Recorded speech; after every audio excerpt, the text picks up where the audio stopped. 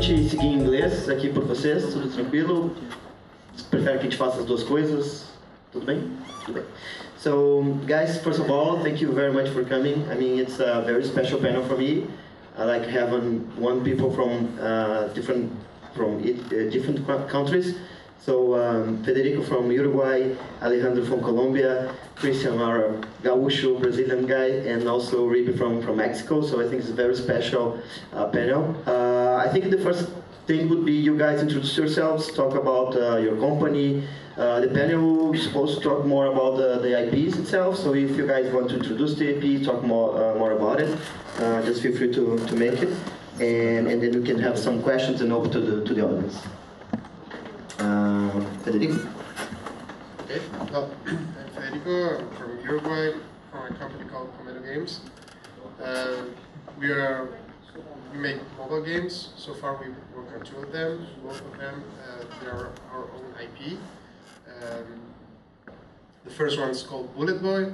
It's about a little boy that shoots himself from cannon to cannon, kind of like Donkey Kong Country, Super Nintendo games. We got really lucky with that game. That it got featured worldwide. We got over 3 million downloads. It's a free-to-play game. We also were chosen between the 25 best games of the year for the App Store in Latin America. And also, well, our second game is called Mars, which we launched that last year. That got around 5 million downloads. Also a great feature. It's also an IP that we developed especially. We were lucky to get awards like a design, an editor's choice in Google Play, and a runner-up award for Game of the Year in the Latin American store, in the App Store. And well, so far we're doing okay. We're able to make our games. We're working on a new game that's also an IP that we make on our own. So far we've only been working on our own IPs, and it's challenging, but it's rewarding. My name. Oh, will you show something or no? I already went. No. If you want, there's something that you have to Well, I use. can take it.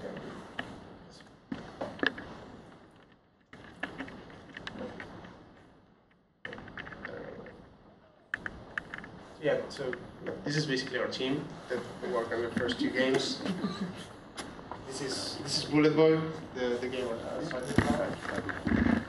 some stats, 3 million downloads, good feature. We published this game with Congregate. That's something I didn't mention. Mars, the second game, this got better feature worldwide. We got an editor's choice in Latin America, for instance. 5 million downloads, editor's choice for Google Play worldwide. We got a nomination for the Google Play Awards. We were standout indie. That was really cool. Yeah, so it's really awesome. We're really happy to be able to do this. I mean, it's our lifelong dream to be able to make our games the way we want to make it. Yeah, that's it. This is just some contact information in case someone wants to get in touch with me. So, my name is Alejandro. I founded a company called Brains in Colombia. We've been in business for about 7 years. I'm going to skim through some boilerplate. This is our standard kind of just stuff, so I'm just skipping through that. We've been in business for this is almost 7 years now. We're about 30 people team. We've only worked on original IP and our own games. Fortunately, we've been lucky. We got invested early on by a VC fund that allowed us to scale, which was also kind of interesting. We've launched a few games. The first game that we launched was Vampire Season. It was a tower defense game. We were very new to the game creation world, and it caught us in the moment where App Store games passed from paid games to free-to-play. So it was our first free-to-play game. It was a hard transition for us. A great success. We had millions of downloads. We also got shortlisted in the top games of the year for Apple in 2013, in the best of 2013. We got also featured around the world in different places, and especially because it was a horror-based tower defense game, we got the main banner featured in the US for Halloween. Second game was actually we co-produced with another local studio in Colombia. It was called Audio Ninja. We self-launched and we self-published the game as we did with Vampire Season. We put it as #1 music game in 67 countries. We got editor's choice, and that this game was actually runner-up for Game of the Year in Apple in the region for 2013. Then we decided to start working in conjunction with the publishers. First game that we launched with the publisher was called Mark of the Dragon. We got about 1.5 million downloads on that game just on launch, but we had to learn the hard way about heavy online games. We didn't have a lot of back-end experience, and we had incredible amount of issues.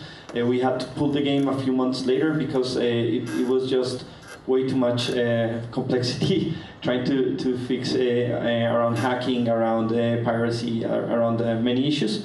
After that, we worked on many games. In between those games, we have canceled like 8 games that we start and we don't feel are really good. We're currently working on an RTS game called World War Go, which is in pre-release. We currently have it available in Colombia, Mexico, Argentina, Chile, and I hope it'll do very well. So yeah, that's great. Boa tarde. Vou falar em português, quebrar o protocolo. Ótimo. Meu nome é Christian, eu trabalho na Rockhead Games. A Rockhead Games ela é a empresa desenvolvedora de Starlight Adventures, que é um game mobile que ano passado teve uma premiação nesse festival que foi motivo de muito orgulho para toda a equipe, como o melhor game brasileiro e sendo um game mobile que é incrível, porque a gente tem jogos muito incríveis também no PC e no console e concorrer todos juntos na mesma categoria. Foi muito inesperado esse prêmio. E, bom, como que a gente chegou até esse ponto? A minha história, particularmente, começa há 20 anos atrás, como desenvolvedor de games aqui no Brasil, na época que não existia nem celular, praticamente. Então, a gente trabalhava sempre com PC, depois com consoles. Então, na minha primeira empresa, a gente vendeu a empresa e tudo, e dando continuidade na minha carreira, a gente fundou a Rockhead Games, que em seguida foi quase que impelida para os mobile games, que a gente sabia fazer outro tipo de game e o mercado estava realmente mudando. Em 2012 foi, eu acho que a grande virada, assim, que todos os publicadores estavam bem apavorados com essa força do mobile que estava chegando. Então, os primeiros mobile games que a gente criou foram praticamente testes de todas as formas que vocês possam imaginar para que a gente aprendesse game design novamente. Os controles eram uma tela de vidro, que a gente não tinha mais botões. E os modelos de negócio, eu acho que são uma das coisas mais que exigiram que a gente pensasse melhor o game design. Então, uma das críticas que a gente recebeu lá no início foi a questão do game, ele não tinha deck appeal, assim, a gente fez uns games que não tinham personagens, eram super legais o gameplay, mas a gente disputava com outros jogos na loja com um íconezinho desse tamanho, que a gente pode dizer assim, que é 120 pixels por 120 pixels. E ali a gente começou a se olhar e, ok, então o próximo projeto a gente vai fazer de tudo para que aquele ícone seja reconhecível. E a gente começou a trabalhar então em personagens em universo, e ao mesmo tempo eu estava fazendo um mestrado que estava se falando em transmídia, e começou a cair a ficha, cara. Olha só, a gente faz game free to play. A gente tem 5 milhões de downloads já com Starlit Adventures. A gente pode divulgar uma marca, um universo com personagens e usar isso futuramente para outros produtos, para ajudar inclusive as pessoas a reconhecerem aqueles personagens lá. Olha, eu vi o game Starlit, agora tem um outro ícone com aqueles personagens, é outro jogo. E a gente está fazendo isso, a gente já está lançando o segundo. Então a estratégia é fortalecer o mesmo IP, mantendo foco. Grandes empresas fazem isso, e eu não entendo por que as pequenas não fazem. Né, focar naquele IP e pensar em transmídia, porque a própria televisão ela já está perdendo a força que tinha antigamente, ainda mais assim, pensando em crianças. Elas nascem já em cima do celular, em cima do tablet. Então o que elas estão vendo? Elas estão vendo games, elas estão vendo seriados, elas estão vendo YouTube. Então eu acho que a gente tem uma coisa que é inacreditável nas nossas mãos, né? A gente tem como gerar um IP, gerar uma marca, personagens e tudo, e a gente tem que aproveitar isso. Essa é a nossa estratégia, espero que dê certo. Alright, after that, my name is Antonio Uribe. I'm from Mexico City, and I'm the co-founder and director of Hyperbeard Games. Our biggest game is Kleptocats. That's our main IP, that's the thing that we're still pushing. Hyperbeard started, it's fairly new, it started like 3 years ago in 2014, and it was only a 2 friends studio. It was my friend Juan Pablo, which is an artist, and me as a programmer.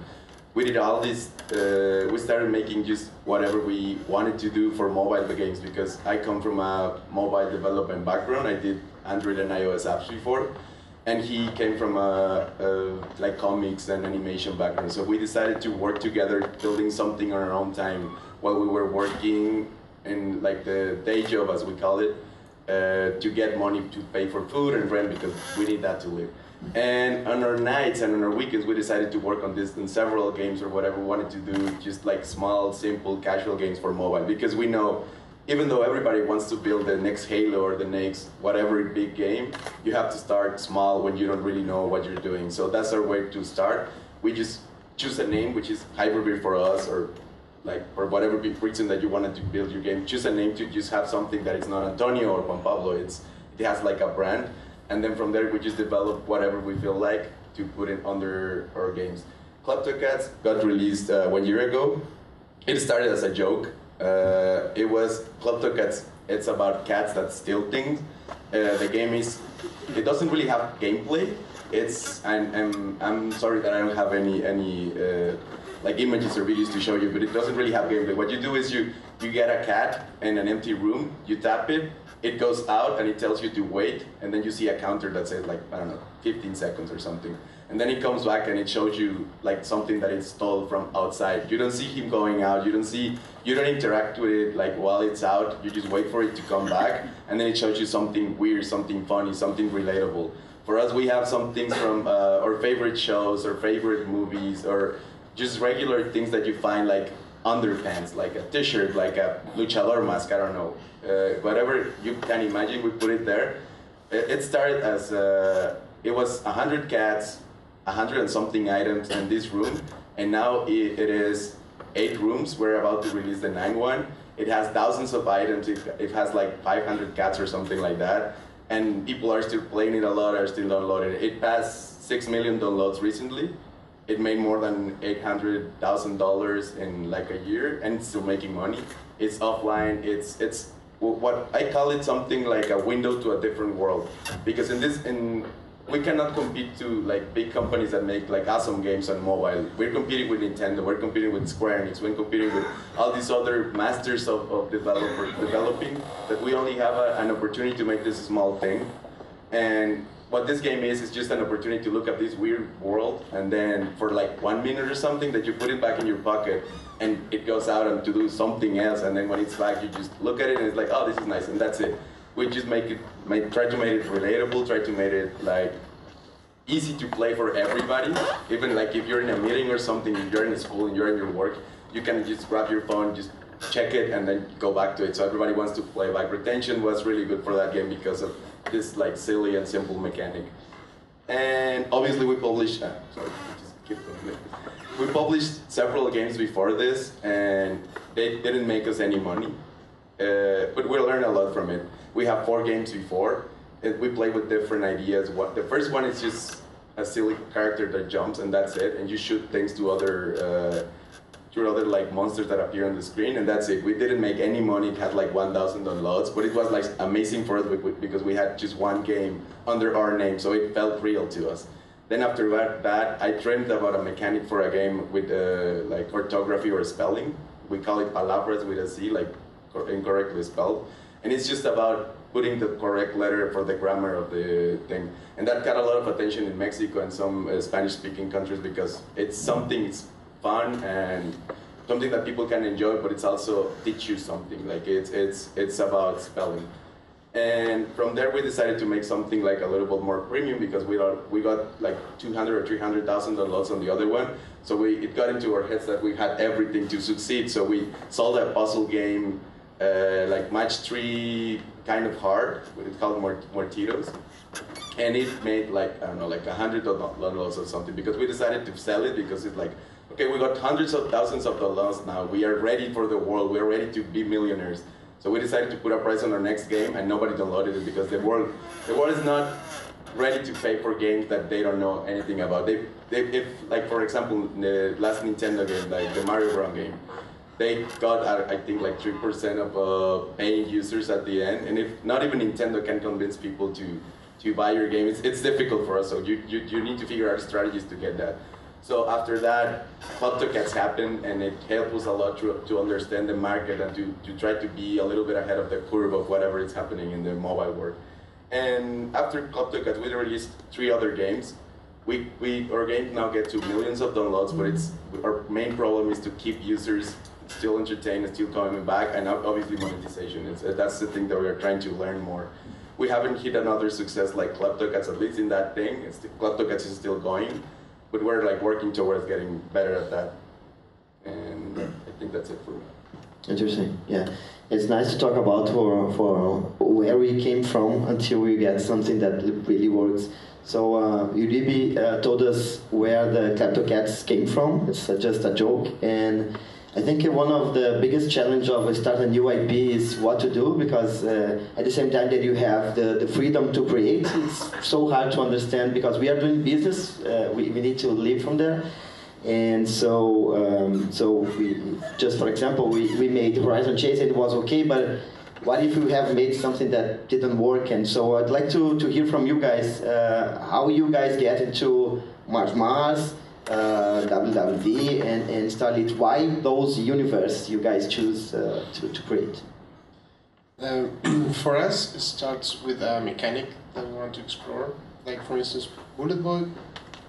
We started thinking about this, like the barrel shooting sections in Donkey Kong Country, when you would shoot Donkey Kong from one barrel to another. We thought that was a really fun mechanic, and we wanted to explore that into a full game. And we started thinking about things related to that. And well, in the circus, the guys that shoot themselves from cannons. That was a quick inspiration, something that came to us. And then we figured out like, what do you shoot the bullet, and that's how Bullet Boy came to be. For instance, for our next game, we have this. We're working on a game it's about digging your way out of a tower. So we kind of thought about the game is called Once Upon a Tower, and it's basically what we were thinking. We had this mechanic that we like digging down, trying to get away. And then we came up with the concept of, we thought about the fairy tales with princesses that are locked in the tower, like Rapunzel, and there are a lot of them. And we thought it would be funny to reverse the situation and instead of have the princess waiting for Prince Charming to come rescue her, she would try to fabricate her escape. So I mean, I think that with that thing, like twisting a concept that already exists, it can be a powerful way to get something new. And we still haven't released the game, so we don't know if it will be successful or not. But at least when we tell people about it, when we share it with people, everyone seems to like get. Oh, okay, so you're escaping. You're the princess, like having something familiar and twisting seems to be working. So I don't think there's like a recipe you can follow, but I'm just trying to show in some of our games the way we were the process we follow. So for us, it's always about the mechanic. First the mechanic, and then trying to think of a concept that would get people attracted, that people can understand. I think, for instance, Lykawka is something similar like that. Like it's something you can tell someone and it makes sense. So that's how it's worked for us. For us, we learned the hard way because, as I mentioned, we got invested almost as soon as we founded the company. We're extremely lucky, but that brings a burden because you have a lot of money and you think that you can do all sorts of stuff. So we started making a lot of mistakes and we burned much more money than we should.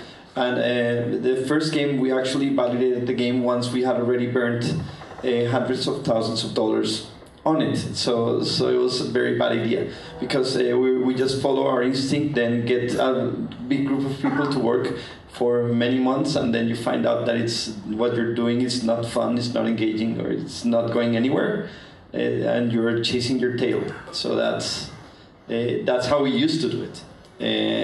Now we're a lot more careful, and we know we also at that point were making many games at the same time, and we decided a few years ago that we didn't want to do that. We want to we're a one-game studio until now. And we devote all of our energy, our efforts, and our passion to one project at a time.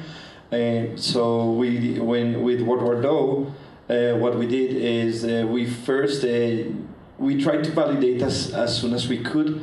So the first thing is when my partner Jairo, who's the creative director, had the initial idea, he pitched it to our management team. We thought it was funny, we liked it.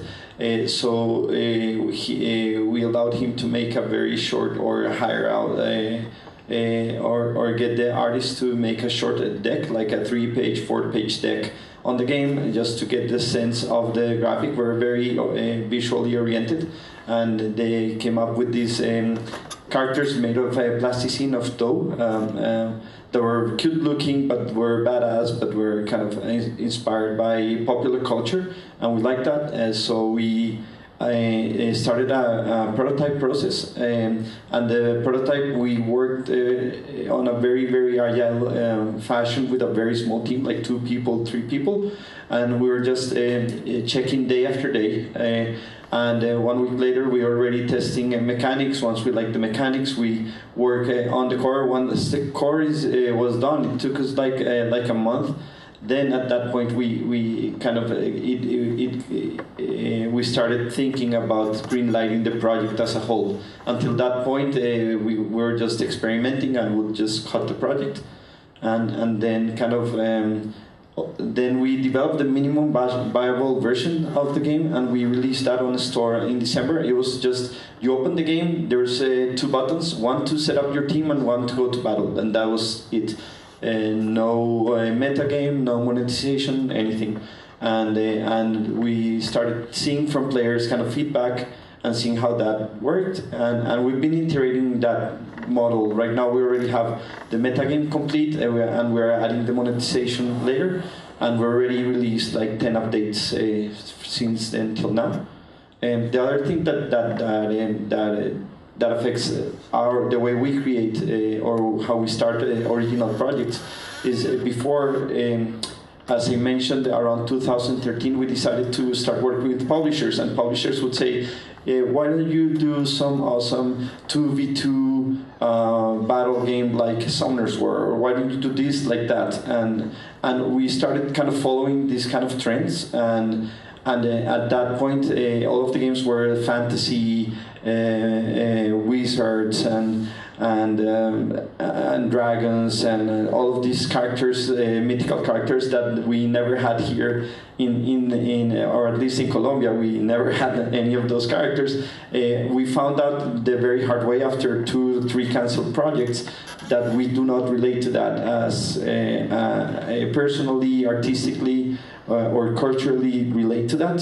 So we decided to go back to our roots, like our first game, where we tried to make fun of our perspective of the Western culture. So it's more based on memes, on comedy. In the case of World War II, it's comedic violence, so it's over the top, violent and gory, but very cute characters at the same time. So try to find the original angle, something that is really yours, and it's not something that the stats or what the ecosystem is telling you not necessarily is good, because there's people who actually are passionate about those teams that can create them better than you. So. No nosso caso, então, como que a gente construiu Starlight Adventures? Bom, o processo de criação ele é interativo, então ele tem um input de preferência de o máximo de pessoas do time, e aí o resultado daquilo com certeza tem a cara daquela equipe, e isso é muito importante na área de games, é utilizar o perfil diferente de cada um vem contribuindo com coisas legais. E no início a gente tem uma folha em branco, é um pânico, o cara não sabe para onde chegar. Então, ter alguns limitadores nesse processo de brainstorm, os constraints, eu acho que é importante desde o início. Como eu comentei lá no início, o nosso constraint inicial era nós temos que ter um ícone com um personagem. Isso já é um constraint. Então, a gente construiu gameplays que são legais. Isso é o básico de qualquer game, tem que ter um core gameplay interessante. Então, através de protótipos, de preferência sem gráfico. Até a gente brinca, né? Se eu fizer um protótipo com caixinhas, sei lá, e o cara bota o desenho de um tanque de guerra, alguma coisa assim, ele já está limitando o que pode ser feito com aquele gameplay. Porque daqui a pouco eu quero que pule para ficar legal. Aí o cara vai olhar, mas o tanque não pula. Então tá errada a ordem. Então, a gente fez muitos brainstorms, e cada vez que a gente avançava um passo em direção a um gameplay, a gente tinha mais limitadores para a gente pensar. Só que aquilo ia guiando no processo, a folha ia se preenchendo aos poucos. Então é um processo interativo, demorou 2 anos para criar o game, as mecânicas, os personagens, e a gente tinha os chefões de cada mundo.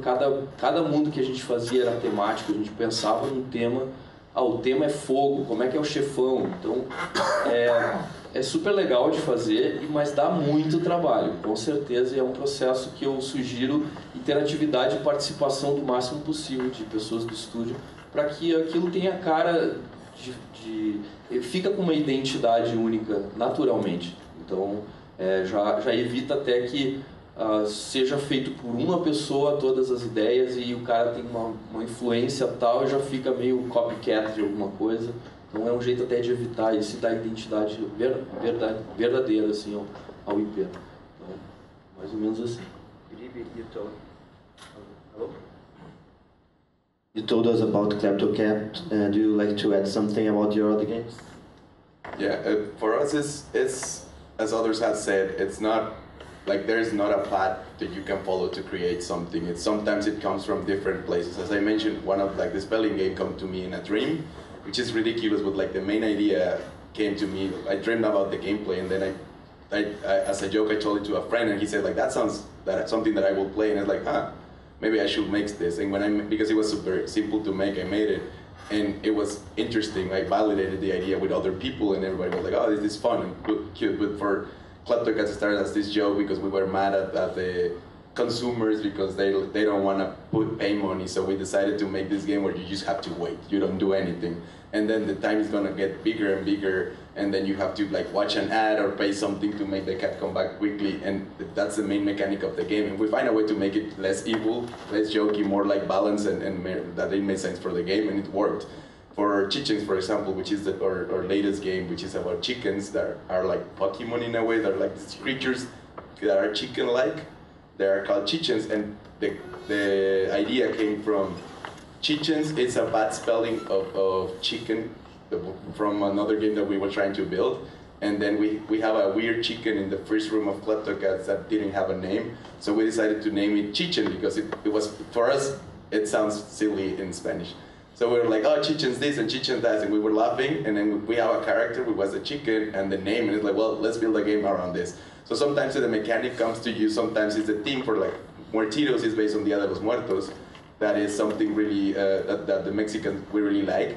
And I'm from the state of Michoacán, which is like super, Dia de los Muertos is super big there. So I told my friend, my artist friend, I want to make a match 3 game with Dia de los Muertos thematic, or the style, and we tried to make something like, but we had like a couple of weeks before we wanted to make it, and I told him like, at the very least, if we don't have any interesting idea to create this puzzle or match 3 or whatever, we will just make like a regular match 3 because I wanted to have it ready for Dia de los Muertos and Halloween, which is like super close.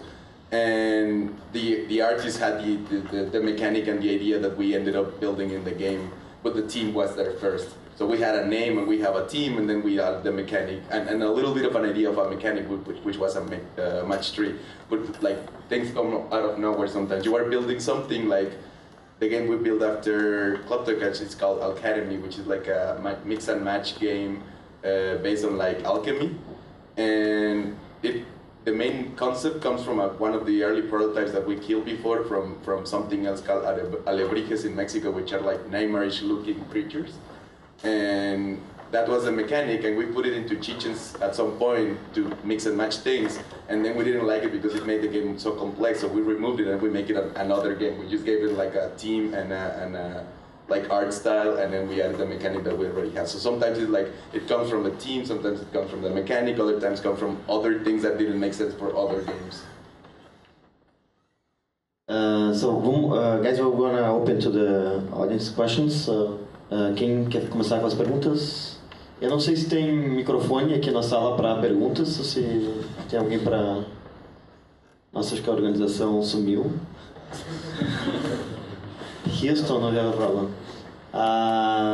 Se quiser levantar e fazer então em voz alta, talvez, acho que a gente consegue entender. Alright. I'm just going to ask about the cat. How was the monetization strategy that you used for the game? You said that was the first thing you started, that it actually worked.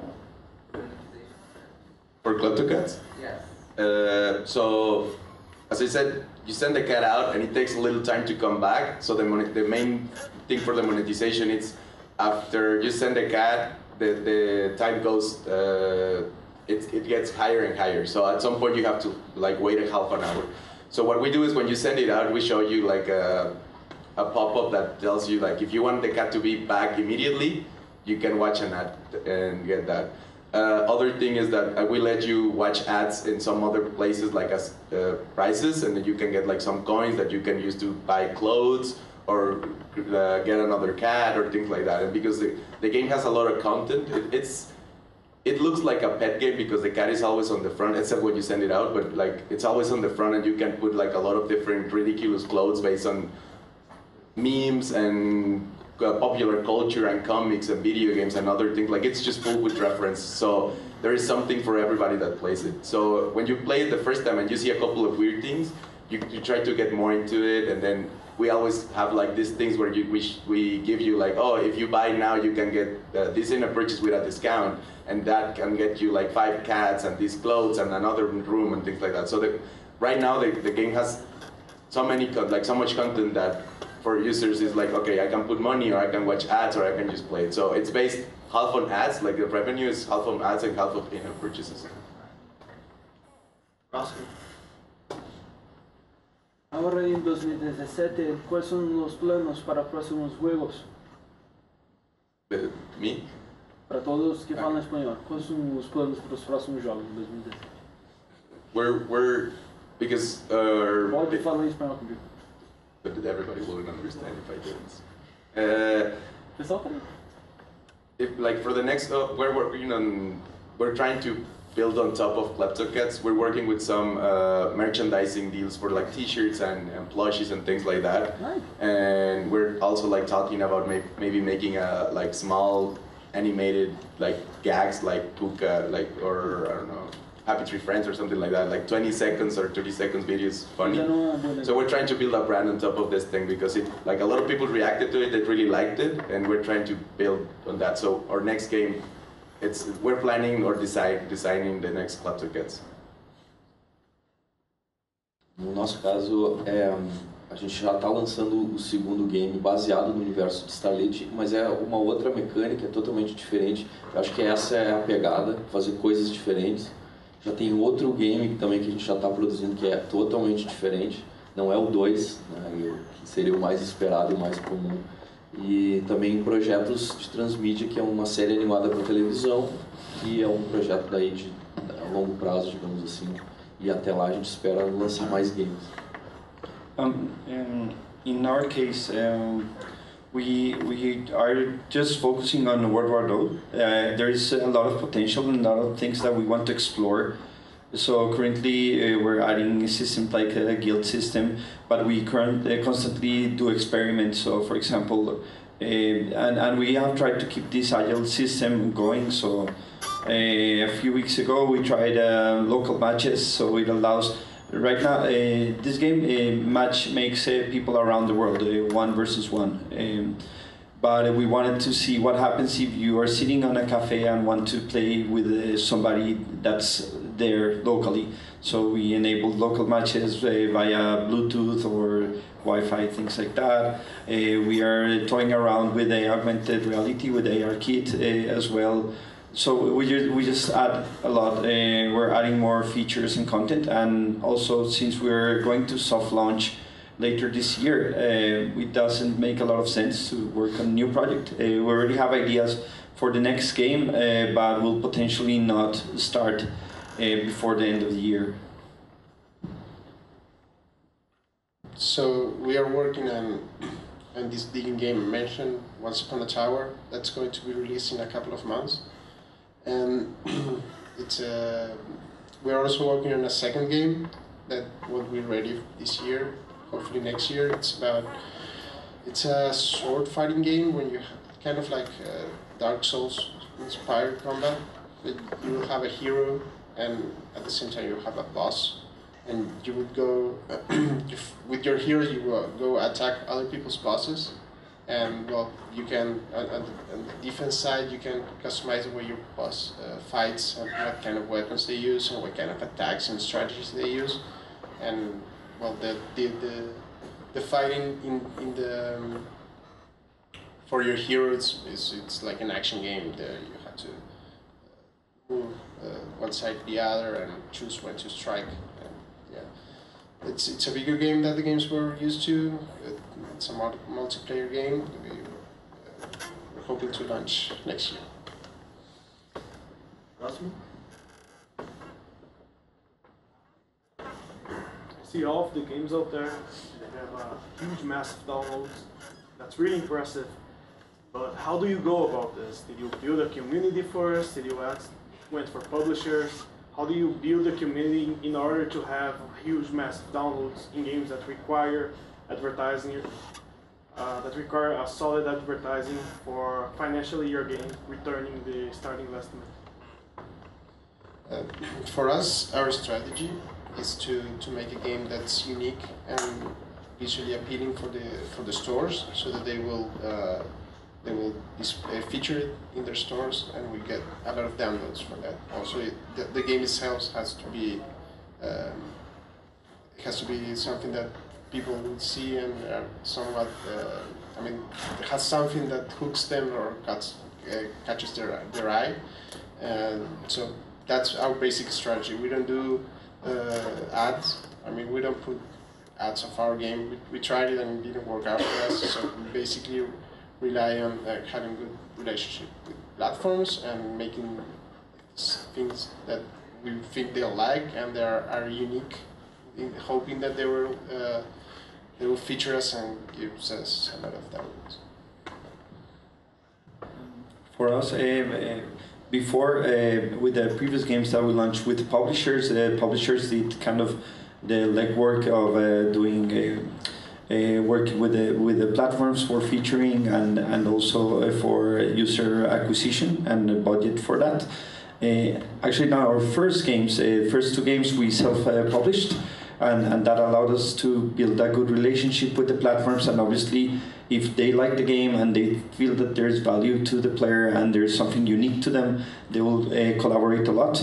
Specifically on World War II, we are working very actively with the platforms. So with Apple, they've been super supportive of the game. Even when we just launched that version that only had the battle, it was so polished. It had bare bones for the game, but it was very, very polished. So they put us in a main banner in the two countries that we did the test. That was Mexico and Colombia, and it was it was the week before Super Mario Run, so we were right next to them in the first main banner. So I think that featuring is really important. The problem with the online free-to-play games, the ones that have like multiplayer and require a lot of critical mass, is that you cannot only rely on featuring, but you need to invest a significant amount of money in user acquisition. So right now we are kind of at the crossroads where we decided we're building up a war chest to self-publish and promote the game, or if we go with the route that we've gone before, that we bring a publisher on board and they do that for us. A nossa estratégia é muito parecida. Gerar um produto de qualidade em que a gente consiga ter algum tipo de destaque nas lojas, e com certeza o relacionamento com a loja é parte disso também, de mostrar a seriedade que tem por trás do produto e tudo mais, provar que realmente ele é bom. E uma coisa que o pessoal fala, tá, e como é que eu faço isso? Eu até comento, toda quinta-feira tem jogos novos feature nas plataformas. Vai lá, baixa todos, joga todos, sempre, pelo menos os free. E aí a gente tem que fazer um exercício, é olhar o nosso próprio jogo e pensar, ele tá ali no meio? Se ele não tá ali no meio, nem fala na plataforma. Quando vocês tiverem certeza que ele está ali dentre aqueles, ok, eu tenho um jogo que tinha que estar aqui, ele tem uma qualidade, um polimento, ele é interessante, aí está naquele momento em falar com as plataformas e ó, nós temos esse jogo, o lançamento a gente quer fazer tal, é por aí. E obviamente, user acquisition é caro, tem que fazer com que a máquina gire e vale a pena. Então, por exemplo, que o advertising e que o in-app purchase, no caso do free-to-play, que seja otimizado o suficiente para compensar a compra de usuários. Isso aí é um passo que se faz tunando o jogo, muitas vezes, e fazendo soft launch. O cara pode gastar uma grana, reservar alguma grana para fazer user acquisition, fazer um tuning desse game até que ele fique lucrativo. Nem sempre é factível isso, né? E pode ser um problema daí. Mas não é fácil, tá? Não é fácil. Cross-promotion entre os jogos que a própria empresa faz é interessante, inclusive seguindo essa linha que eu sugiro de manter no mesmo IP. Então fica um pouco mais fácil de comunicar, talvez. Por aí. Yeah, for us, I think it's just the same. It's trying to build something really interesting that catches everybody's attention. Being small, being indie, and as the other said, user acquisition is really difficult to do well, and it's expensive. And if your game is not ready to, every dollar you put, it's gonna get you a little bit more than that. It's not worth it. So when you have a game like that, it makes a lot of sense, and if you have the money for it. But if not, you have to use all these other, like, it's not free, but it's like you have to work your way around to get those places, the good ones. And I have some learnings that I wanted to share, like, because it's related to this. On Hyperbeard, we try to have like a dev cycle of 3 months from idea to having something out. The first month is first 2 weeks is to prototype something. First month is to have like the bare bones. To the second month, we have to have the beginning of the game ready to soft release or early access or something like that. And at the end of the 3rd month or 4th month, we have to be ready to release. And these are like the learnings that we try to follow. prototype fast, so we have tried to have like a prototype at the very beginning, something that we can play and show to people and that they can react so we can learn from it. We're super open to feedback from communities, from Twitter, Facebook, friends, or other game dev communities, but we are also smart about what we implement at the end, because we own the product. Like everybody will tell you, like if you do something, like in Kleptocats, the main advice that they tell us is to make it, the game be smaller, like don't wait much. But it's like, well, if I give you a waiting time of 2 seconds, the game is gonna last like a day. So if you want that, I can send you just a picture of how the game looks finished. Like it's not, it's about understanding what the game is about. So we are open to feedback all the time and really grateful, but we decide what we implement at the end. We have really quick iterating cycles. Instead of like waiting months and months to develop something, we try to do it in like weeks or at least a month. Push it out, see if it works. If not, we go back, and if it works, we continue in that way. Every change that we do should be important. Like everything that we are adding to the game or changing, it should make a huge impact in what we're trying to do. We like in new games, we try to make the game the best it can be in all fronts with the resources we have. This means make it easy to share. Like if people get like maybe you give them a little money to share it on Twitter, like money inside of the game, to share it on Twitter or Facebook, or help them a little bit if they do that. They progress through other things, like also make it easy to understand. We don't like to add like complex mechanics or complex text or history, because on mobile at least, it's like people that play it just have like a couple of minutes when they're trying to play and they don't pay a lot of attention to it. You're not competing only with games and big franchise and big game dev studios, where you're also competing with Facebook, with WhatsApp, with Twitter, with all the other distractors that they have in their phone, Netflix. So even though they are playing your game, it's not like in a console or PC that they devote all their time to play it. They might be just changing from thing to thing, so we try to make it easy to understand and also make it easy to grow. Like in Kleptocats, we decided to put this room-based system so we can add more rooms to the game and it doesn't break. Like it decides our games and our systems to be allowed to grow exponentially as we add more content and everybody has access to that thing. Amazing. Thanks for sharing. So guys, our time is over. So thank you very much for coming, for sharing all those things. Muito obrigado e até a próxima.